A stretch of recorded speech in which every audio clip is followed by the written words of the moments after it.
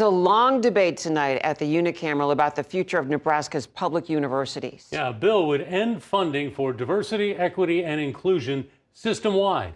KATV News Watch 7's Maddie Augustine has both sides from Lincoln.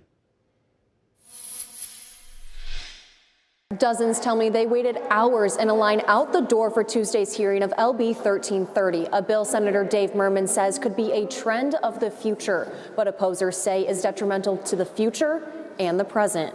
When you are limiting what information that they have access to, the training that they receive so that they can be effective educators, you are then limiting that next generation's capacity to operate as effective members of society. Legislative Bill 1330, sponsored by 14 senators, including Senator Dave Merman, is one of several bills introduced to solve a $58 million budget shortfall at the University of Nebraska. We have a partial solution and funding of the DEI departments. The bill would end funding for all diversity, equity, and inclusion programs, offices, and faculty training at all public Nebraska universities, state colleges, and community colleges.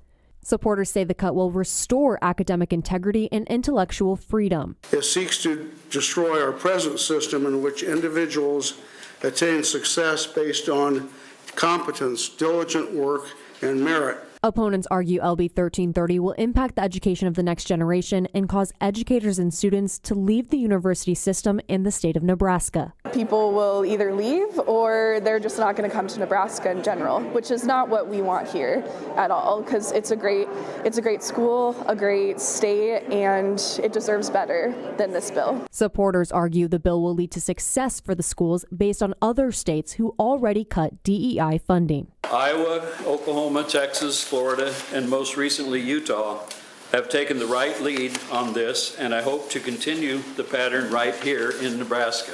Opposers to LB 1330 urge the Education Committee to permanently stall the bill, but no decisions have been made on the bill. Reporting in Lincoln, Maddie Augustine, KETV News Watch 7.